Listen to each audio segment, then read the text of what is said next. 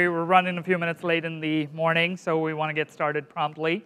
We have a packed afternoon agenda, and I'd like to introduce our next keynote and featured speaker, my friend JP Nicols.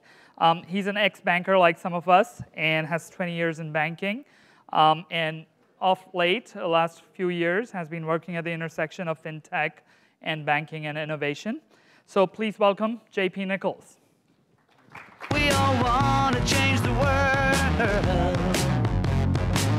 So how many folks here work for a bank or a traditional financial institution? Well, a pretty good chunk of you. How many people work for a fintech company? Another pretty good chunk of you. I swear a couple of your hands went up twice, but that might be okay.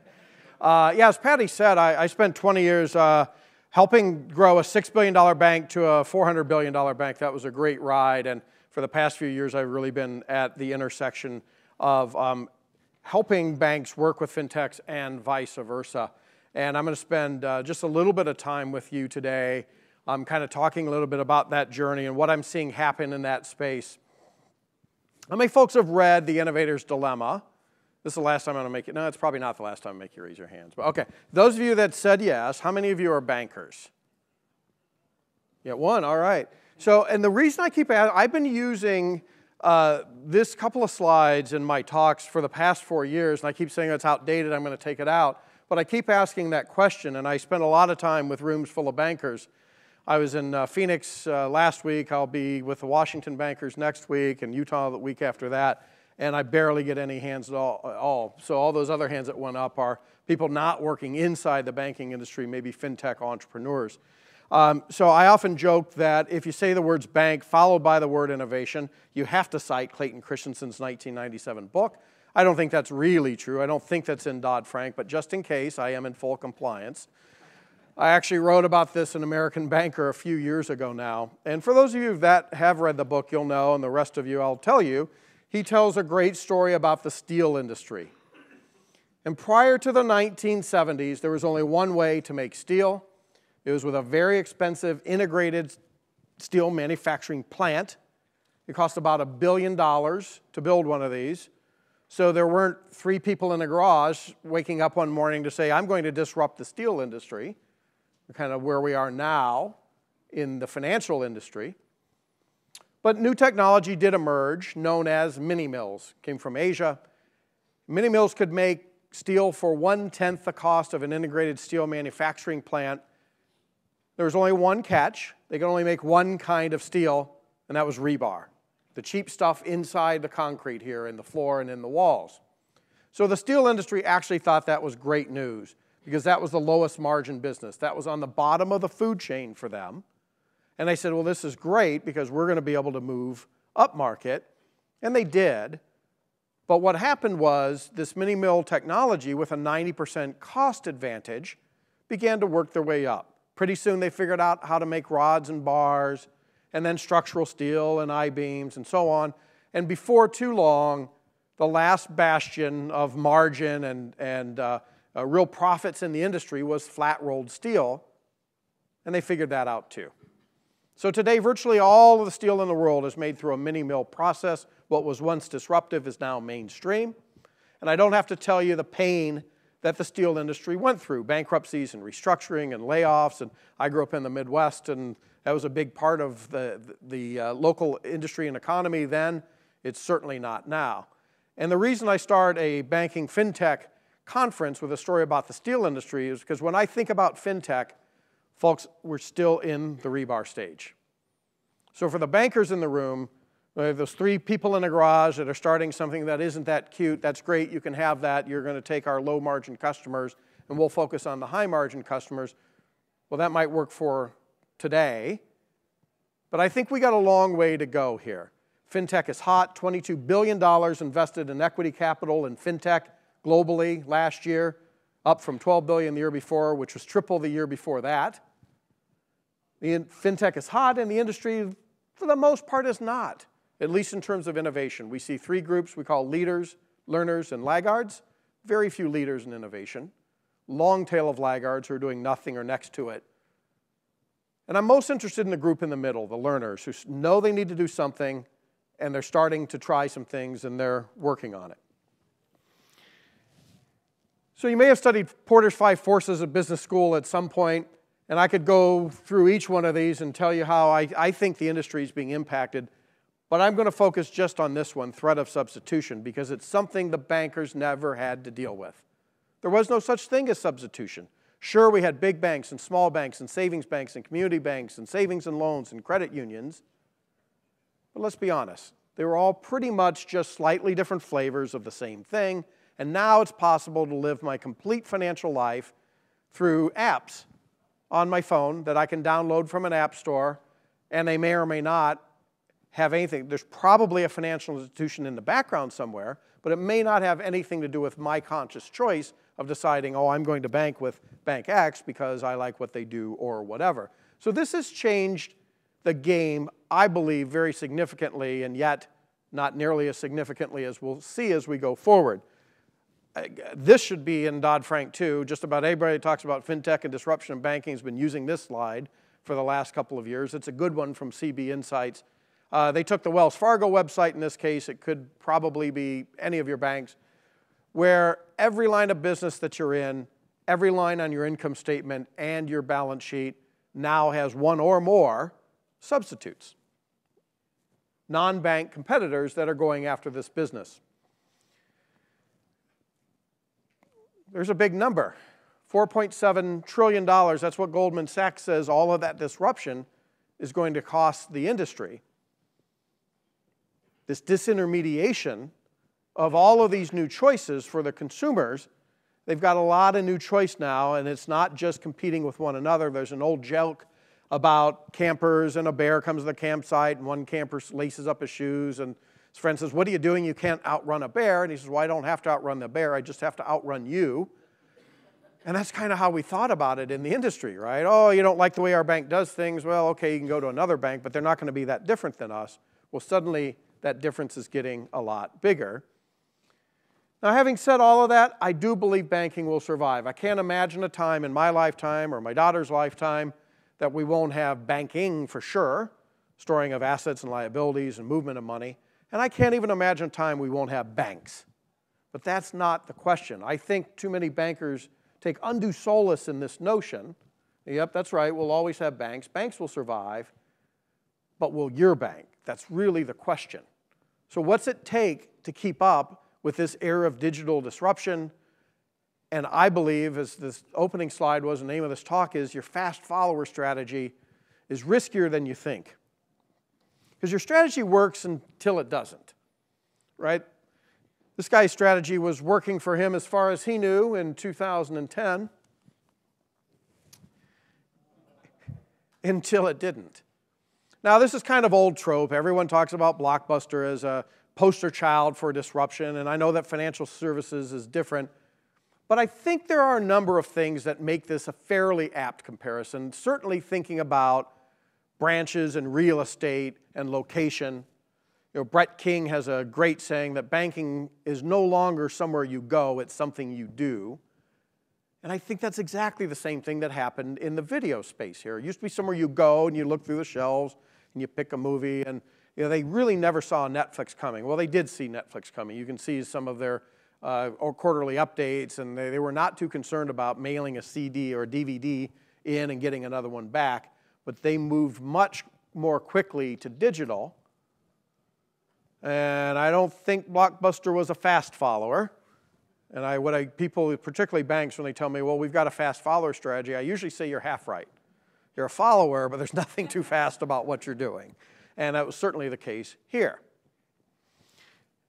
2014, this I could probably go back, you know, probably about 100 years if we had enough data, and show you that when we ask consumers what convenience means to them in banking, it looks something like this, with the number one thing being convenient branches near me. And as recently as 2 years ago, which this was, we were still building a lot of branches. We're finally starting to see last year, for the first year, that investment in branch banking starting to go down. But this lack of physical location, this investment in physical location, is still kind of a part of the old strategy, because in 1 year, look how much it changed. In 2015, it was no longer first, not even second. that was now the third most important way to define convenience on the part of the customer. Number one now is a leading online mobile application. Second thing is no foreign ATM fees. Now, I didn't do this survey, and I don't know I know all the data, so I'm probably jumping to conclusions here, which is my prerogative. And the conclusion I jump to here is what customers are telling us here is, that's my money, that's not your profit center. So I expect to be able to use any ATM to get to my money. So we've really got to rethink the game here, and not only the business that we're in, but the business model and how we're going about it. So this digital threat, we saw a big number from Goldman Sachs. If you want to look at it in terms of profit margin, McKinsey says it's a 35% risk. But the good news is there's upside that actually exceeds that. The ability to take a lot of cost out of the delivery side of the business to generate new products and new experiences and to deliver them not only in a better, more compelling way, but in a way that might actually even drive profits in the industry. So I think you've got to make a couple of decisions, particularly the bankers in the room, but I think all of us that play in this space. One, do you buy what I just said? Is there really a new landscape that's taking shape, or does the old order prevail? And then are you going to do something about it or not? So that leaves you with a couple of choices. You can hope this is all a fad. You can double down on your existing strategies. You can hope this all goes away. You can give in to the fintech innovators. But I believe the path forward is really about embracing and engaging with fintechs. In 1995, Tracy and Wiersma came out with a book called The Discipline of Market Leaders. And what they said was, in any business, this wasn't just about financial services, there are really three domains, and you have to play in all of them, but you're really probably only going to be dominant in one of the three. Is it customer intimacy, or is it product leadership, or is it operational excellence? 4 years later, Hagel and Singer at Harvard came up with a very similar conclusion with slightly different titles. They called it instead customer relationship management, product innovation, and infrastructure management. I believe very, very few banks worldwide will truly be product innovators. I really think it's down to, are we going to manage the infrastructure, or are we going to manage the customer relationship? When I ask bankers to talk about this, I hear a lot of talk about the customer relationship management. And oh, by the way, that's my vote. I think that's really the way financial institutions are going to be able to carve a path forward, because the one thing they still have is customers. They have lots of customers, and they have a lot of data on those customers. They know what they own, they know what they owe, what comes in, what goes out, when it goes, where it goes. And for all the fintech entrepreneurs, you have great technology, great customer experience, and it's darn hard to scale, isn't it? So I really think that the future is about getting customer intimate and using modern technology to build on those customer bases. And Jamie Dimon in last year's annual report for JP Morgan talked about this, about fintech startups are creating better experiences and moving things much faster than the industry typically does. And he said, we're completely comfortable in partnering where it makes sense. They're partnering with on-deck capital and with several other players. They're looking a lot in the robo-advisor space. The problem is that banks and fintechs are in completely different worlds. They speak different languages. I think they even have different fields of gravity. They're really very different. I'll let you decide which one is on Uranus. But I think it's going to take a little bit of work for these partnerships to actually come together and show some fruition. So this whole notion of innovation, and I believe innovation has to happen in banks. I'm going to talk more about that in a minute. Are you going to go it alone? Are you going to invest in it externally? I think in the partnership model, you've really got a chance for each side to play to their strengths. You can solve the right problems in the right way. Again, the bank has the customers. They have the data on that customer. The fintechs often have a much better approach, a much more efficient approach. But you also need to do it in a compliant way. One of the number one things that we see holding back fintech and bank partnerships is compliance. Most of the fintechs don't understand it well enough, and most of the banks are scared to death they're going to do something that's non-compliant. And frankly, they just don't have that option. They can't be non-compliant. It has to be compliant. So they've got to find a way to work and test in a compliant sandbox. And I don't think that means just the regulators. We're seeing some very interesting things happen in the UK and in Singapore and in Australia, where the regulators are playing a much more prominent role.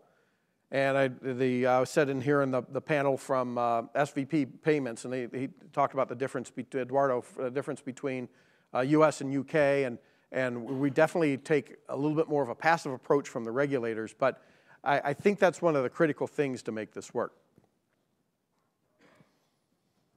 So Geoffrey Moore, Silicon Valley icon, wrote a great book called Escape Velocity. And he really talks about this, and I think this is something that a lot of bankers need to pay closer attention to. Looking at really from a product portfolio perspective, most banks have a lot of stuff here. It's material to their financial statement, but it's not growing very fast. They probably have some things here too that's not material, it's not growing fast, and they want to kill them, and we need to get better at that. And these partnerships can really add the things here, these proof of concepts and pilots and these new ideas that are fast growing even though they're not meaningful today, because ultimately we're trying to get here, right? This is where nobody's been better at this than Apple, right? Figuring out new source of growth, first with digital music, then with smartphones, then with tablets, and this is the part banks haven't figured out. Banks are still, if you adjust for interest rate cycles and adjust for economic cycles, banks are really growing at low to mid single digits, where the rest of the world, and certainly the tech world, is prone to the rise and fall of the S-curve, a period of steep growth and a period of decline afterwards. And the goal is to catch the next S-curve, jumping the S-curve as it was put in a 2011 book. And the way you get there, that stuff in the middle, is this I word called innovation. And it's a word bankers don't like very much because it sounds scary. It sounds like things the regulators really aren't going to like a lot, but it's really how we get there. And one of the things bankers struggle with is this the idea that changes everything, or is this just a fad? And I like Bill Gates' quote here. Well, we tend to overestimate the change in the next 2 years, but underestimate what will happen in the next 10. So the key is to not let yourself get lulled into action. So again, this fast follower strategy, if you're really fast, it's one thing, but to be simply a follower, it's not such a good strategy.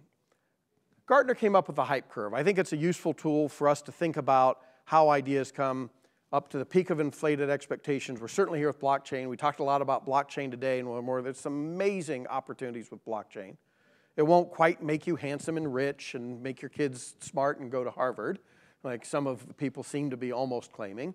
Some of the ideas will drop down through the chasm and die off, but eventually these things catch traction, and we catch the slope of enlightenment, and ultimately, as Gartner calls it, the plateau of productivity. But I think it's interesting if you look at how do ideas actually take shape, it's because of human beings. Everett Rogers figured this out in 1957. It's just a bell curve out standard deviations. For whatever reason, he didn't carry it out to the second standard deviation on the right, but I assure you it exists. It's my mother-in-law. You see me in the break, I'll tell you the story about her in the ATM.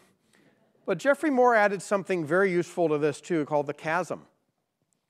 And the folks on the left of the chasm are fundamentally different than the folks on the right. And you see how the ideas play together here. And the problem for financial institutions is we tend to all live here. This is where phrases like nobody ever got fired for hiring IBM come from. We call them traditionalists and trailblazers. And trailblazers want to explore the unknown and discover best practices, and traditionalists want to master the known knowns and enforce best practices. There's nothing inherently right or wrong with either one of them, but they're fundamentally different, and this is what makes the partnership so difficult. But those that figure it out are the most innovative companies and the most innovative financial institutions in the world. Because at worst, the traditionalists become the business prevention department. Somebody came in here with an idea, but don't worry, I got rid of them. We won't hear from them again. So ideas are a good thing. They might be a bad idea, but we need to generate new ones and figure out which ones are really going to work for us. So I'm going to leave you with just a couple of thoughts here. One is the Kaizen model that Toyota is pretty famous for promulgating. And Toyota is a very interesting company because they're known not only for quality, but also for innovation. And those two things don't always go together. So it's maintaining the standards, very high production standards, but at the same time constantly improving.